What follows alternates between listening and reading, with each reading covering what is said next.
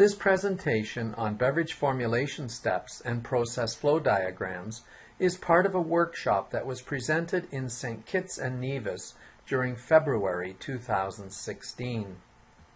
Financial support for this workshop from the Inter-American Institute for Cooperation on Agriculture, IECA, is gratefully acknowledged.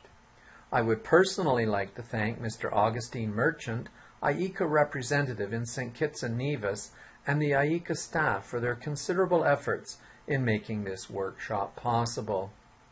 We will begin with a brief introduction, followed by a discussion of good manufacturing practices and critical control points.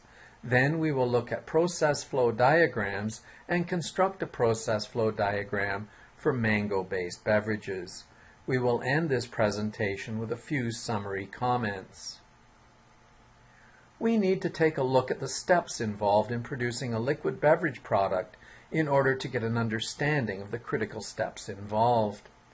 Good manufacturing practices, or GMPs, are often related to housekeeping and cleanliness.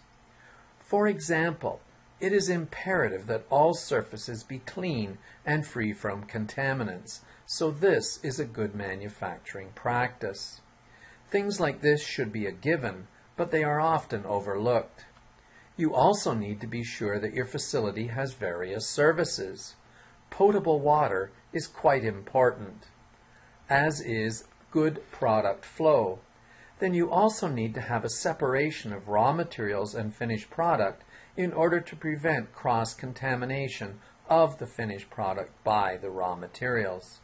Screen windows and doors are also a given. Proper wash-up facilities are required, as are proper washroom facilities and adequate ventilation. Insect and rodent deterrents are very important, and the list goes on. Critical control points, or CCPs, are points in the process that absolutely must meet specifications, or the product may pose a serious risk to the public health. For example, pasteurization requires a specific temperature for a required time period in order to be effective. Having a unique code date on the product packages is also a critical control point, since it impacts your ability to trace the product in case of a recall. So here we see one of the beverages that was manufactured at the St. Kitts workshop, and you may notice that there is a stamp here giving a code date that is actually a best before date. CCPs are different for different products and processes. Here is a special note regarding code dates. Code dates do not need to be complicated and secretive. They can be incorporated into a best before date, or you can use a similar approach. So here we have an example of a best before date. Best before February the 16th, 2017 at 3:07 p.m. What this will mean is that the product was produced perhaps on February the 16th, 2016 at 3:07 in the afternoon, and it has a 1-year shelf life. And this is the type of device that you can use for code dates and best before dates. Back to critical control points now. Hazard analysis and critical control points, or HACCP, is a separate topic that will not be covered in this workshop, but you may need to be HACCP certified to export products for sale in some areas or to some customers. Let's take a look at producing a mango-based beverage. We will begin with mango pulp and go from there. I would also like to say a special thanks to Mrs. Andrea Morton from the St. Kitts Processing Facility and Mr. Dwight Brown from the Nevis Processing Facility for their leadership roles in coordinating the workshops that were held during February. The best way to represent a process for any product is to prepare a process flow diagram, or PFD. PFDs show each step in the process or each unit operation, and they can be as simple as boxes labeling each step and linked with an arrow. A unit operation is a piece of equipment that performs a specific task. A dryer or a mixer, or a grinder would each be an example of a unit operation. There are really no hard and fast rules for making a process flow diagram, but the main thing is that it provides a true and adequate representation of the process. You can begin by drawing a series of boxes to represent each step in the process and use arrows to show the direction of flow of materials or of other things such as air and water. And here we see this little diagram again down in the bottom right-hand corner of the screen. If we were working with a dryer, we could show it like this, simply by drawing a box and labeling it as being a dryer. Now we know a few things about the dryer. We know that we have some form of feed into the dryer which tends to be moist, so we'll indicate that by an arrow going into the left-hand side of the dryer box. Then we have dried product coming out as well, so we'll label that with an arrow leaving the dryer box on the right-hand side. So how does the dryer dry? Well, it uses heated air which enters the dryer, and that causes the evaporation of moisture from the feed, and that will leave in the form of water vapor, which we have indicated by the arrow leaving the top of the dryer box. Now we can begin putting together our process flow diagram for the mango-based beverage. You may have a slightly different view of how it should be constructed, but that's quite all right. You don't have to agree in every detail. We will begin with mango pulp that can be fresh or frozen. The desired amount of water is then added, and if desired, you can strain this mixture to remove the fibrous material. However, you can also leave the fiber in if you desire its contribution to the mouthfeel. When strained, a smooth, textured liquid remains. So here are the process flow diagram steps. The first square, labeled number 1, shows the mango pulp being fresh or frozen with the addition of water and then straining to remove fibrous material, and a smooth, textured mango liquid results. Then sugar can be added to get the desired sweetness, and certainly citric acid should be added to give the desired pH. This is an important step, so don't underestimate it and don't skip it. We take the smooth textured mango liquid, we add the sugar, and we add the citric acid in this part of the flow diagram. Then the flavors can be added, as well as any other minor ingredients, which may include preservatives or other additional ingredients, whatever the case might be. The ingredients must then be mixed thoroughly, and a test for its bricks will indicate if the product is on spec with regard to its sugar content. So here we show after the addition of citric acid, we've added the flavors and perhaps the other ingredients, we've mixed them thoroughly, and now we're testing for the bricks. I've specified the target value here as being 12 to 13 degrees bricks, which means 12% to 13% by weight of sugar. Sugar or water can be added if adjustments are needed. The product should then be pasteurized at a specific temperature for a defined period of time. So once it's tested and the adjustments are made, it can go on to the pasteurization process. In the workshops, we used a batch process for pasteurization, and the beverage was heated to almost the boiling point and held there for several minutes.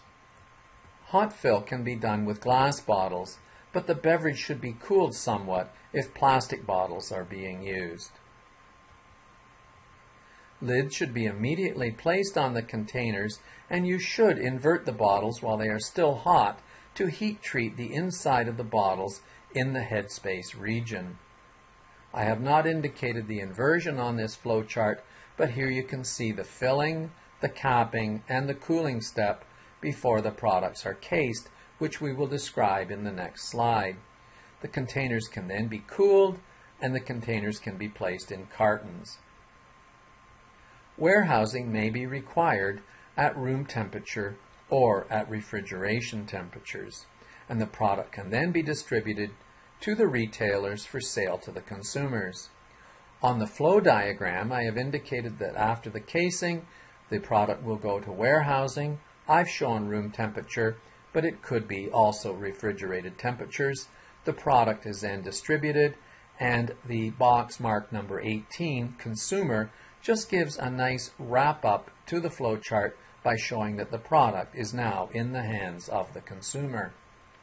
Here is the entire process flow diagram in only 3 sections.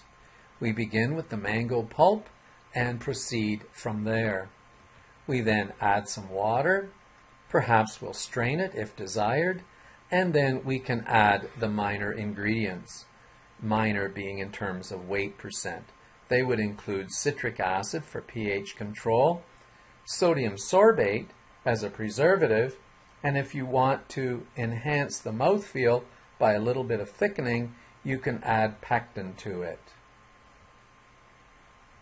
Here is a picture of a person using a handheld refractometer to test the bricks of the solution. Now that the solution has been checked and any additions have been made, we can go to the pasteurization step. This pasteurization is being done over an open flame on a gas stove, and the product will be constantly stirred and the temperature monitored. Once it has been suitably pasteurized, the product can be cooled somewhat to allow it to be filled into plastic bottles. Lids will then be placed on the plastic bottles and the bottles will be inverted. Here are the 2 examples of the beverages that were made in the St. Kitts workshop. The one was a mango passion nectar and the other one was mango juice. In Nevis, mango tango and mango passion were the 2 beverages that were made. Since preservatives were not used in the beverage in Nevis, they were placed immediately into a refrigerator and stored that way, whereas the ones in St. Kitts, which had some sodium sorbate in them, were able to be held at room temperature. Note that I have not included steps such as code dating and record keeping, etc. in the process flow diagram. These are extremely important steps, and I would certainly not argue with anyone who would like to see those put into the process flow diagram. Code dating is actually a critical control point, as we have mentioned previously. So let's take a look at the process flow diagram again and highlight a few steps. Water addition and sugar addition have been highlighted since they play a major role in meeting quality attributes. They are not critical control points, however. No one will become ill if you put a little bit too much sugar or not enough sugar into the beverage. That is strictly a quality issue. The addition of citric acid, however, could be considered as being a critical control point since it acts as a hurdle to microbial growth. If you do not add the citric acid, the pH may not be low enough, and this can actually allow the growth of microorganisms. Its contribution to the taste of the beverage, though, is not a critical control point.